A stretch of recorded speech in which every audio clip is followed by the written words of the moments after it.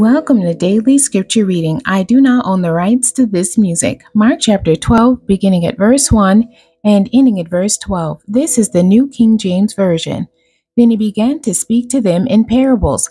A man planted a vineyard and set a hedge around it, dug a place for the wine vat, and built a tower.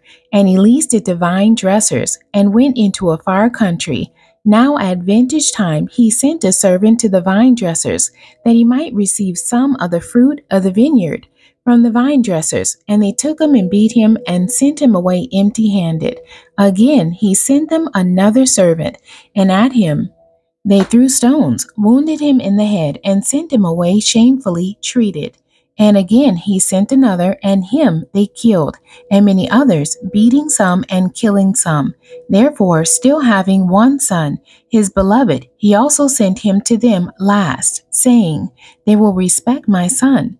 But those vine dressers said among themselves, This is the heir.